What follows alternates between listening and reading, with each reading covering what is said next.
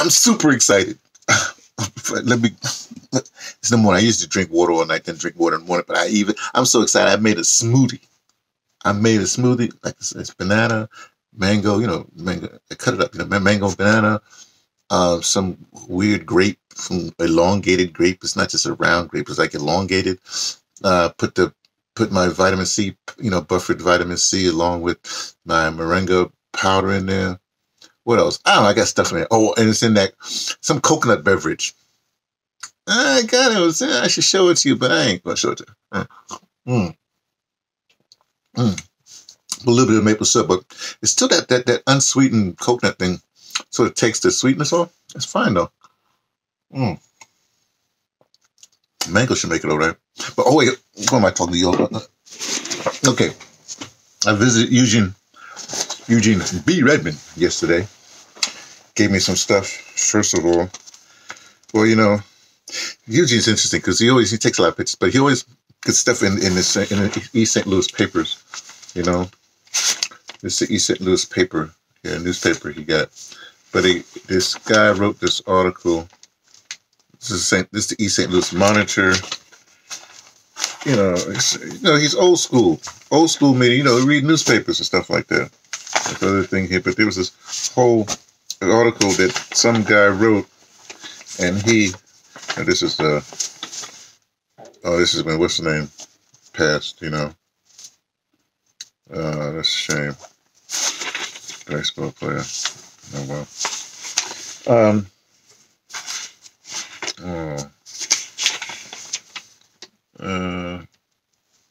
Yeah, I used to rock with DaBrother.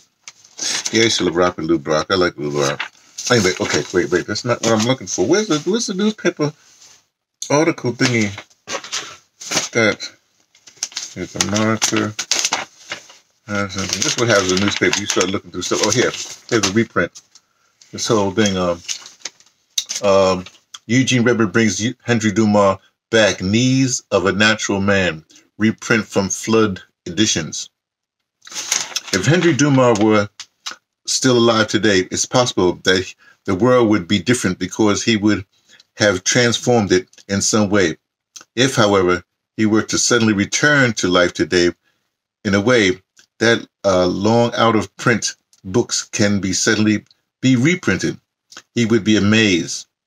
He would be amazed to discover 52 years after he was killed that black people like himself still confront the same problems and possibilities.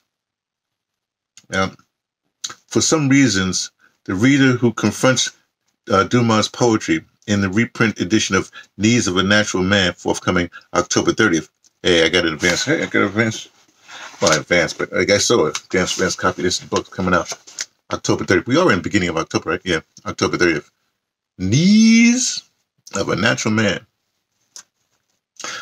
The selected poetry, Henry Dumas. You see this little print there. You just have to know the name. You see the name, and you get done with it. Okay. We'll find a startling original contemporary. In these 165 poems, it's a lot of poems, curated by East St. Louis's own Eugene B. Redmond, we encounter the quintessential young, brilliant, burning black man, inflamed by violence against the people and oppression, alert to the possibilities of blackness, reaching all the way back to before ancient Egypt. Hey, writing of Chris King. Good writer. I like the way he writes. But here's this Knees of a Natural Man. This is what's going to be. Look at this. Let's see the poems. Knees of a Natural Man. What you want? No, we ain't get time yet. You got to wait. We ain't going out yet. Chill. Go someplace and chill. Yeah, go someplace and chill. Liar, she's trying to get me to go out and walk with her. I ain't walking with you right now. You can forget it. Play Ivory section. Like that. Oh, man. Last Root Song. My favorite. Root Song is like a... Well, don't worry about it. It's in the Black Panther. Well, don't worry about it. It's a comic that they used part of it anyway. Root Song. Just incredible poem. A lot of poetry here. Image. Uncle Sam. Uptight Blues. Remember we used to say uptight? Baby, Everything is all right. Uptight, out of sight. Baby Firebird. I like that poem. Montage. I like that poem too. I like a lot of poems. I shouldn't. I can keep on saying love song. Valentine. Mississippi song. Good poetry. Really good. Ode to Zambia. Oh, I love Zambia. I really do. You know, Zambia's in Africa. Don't worry about it. Next to Mozambique. Next to Zimbabwe. Wow. Oh, America. Oh, I saw Eugene perform this poem one time. 135. Wait a second. Let me just a second. I'm not going to stay on this long. 135. I saw Eugene perform this poem one time. You see America right there? He took out a coin, you know, like a quarter, flipped it up in the air. The poem goes, if an eagle be imprisoned on the back of a coin, he flipped up the coin. No, he didn't flip the coin. And the coin is tossed into the sky. Flip the coin. That coin would spin. That coin would flutter. But the eagle will never fly.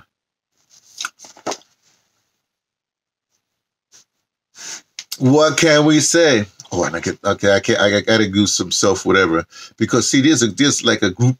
The group keeps on getting bigger and bigger and bigger and bigger. There's a group of us, you know. Under acknowledgments here, he says, this is Eugene writing. The good struggle to perpetuate the Henry Dumas movement, as Jane Cortez calls it, began in May of 1968. May is when he was shot by a transit cop in New York City. There's some place I heard they said it was 125th Street. No, it was 135th Street. The 135th Street stop on the 3 line. Interestingly enough, as his grief-born family, friends, and colleagues sought to assemble the foggy details of his bizarre and sudden death and prepare the most fitting vehicles by which his brilliantly original creations should be conveyed to the wider world. Towards such ends, practically every conceivable approach, medium, technique, and form has been pressed into service. Consequently, but that's what it. Everybody. We did that. Songs. Play. I got to play. I gotta get this.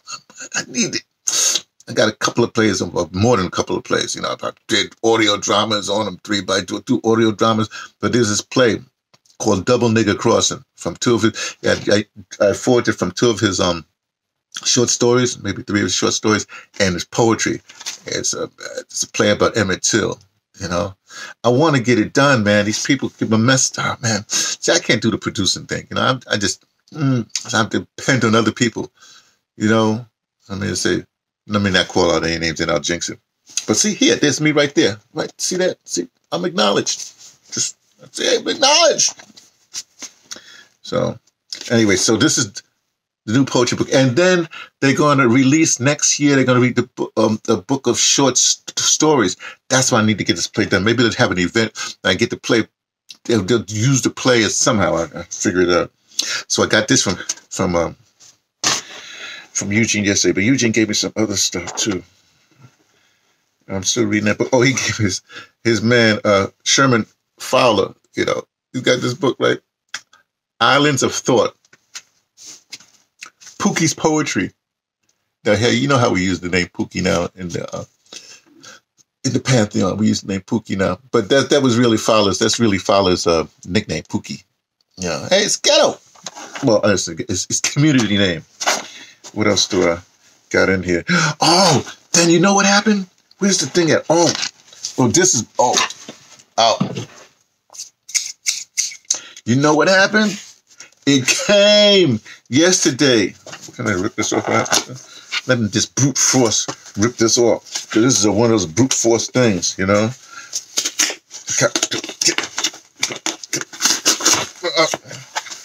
It came.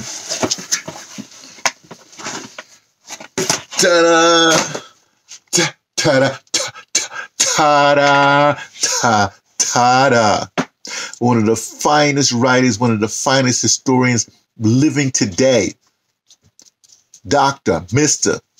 My man, Gerald Horne. This is the book. I'm dropping everything. I don't care about anything else. The Dawning of the Apocalypse. The Roots of Slavery, White Supremacy, Settler Colonialism, and Capitalism in the Long 16th Century. If you want to know what white supremacy is, where it comes from, how it developed, and I'm going to get fact. This is my grandnephew there. Hey, QJ, guess what? Got the book. Yeah, I'll be reading this to you when I'm going to be reading this for the whole, I guess I'll read this listen. Yeah, the whole month when I get to you, I'll read it to you. Maybe you'll buy the hardcover like $100 and just leave it down at Beth. That's where a lot of my books are down at your grandmother's house. Okay. I mean, look, I gotta go. I gotta go take the dog. This is our Sunday. That means we'll be out for like 4 hours. Got to go. But just know, stuff is happening. Get yourself some books. Darn it. Read. This is a little suggestion from me. T from the Patterson Taking the TraintoTibet, letting you know what I only suspect.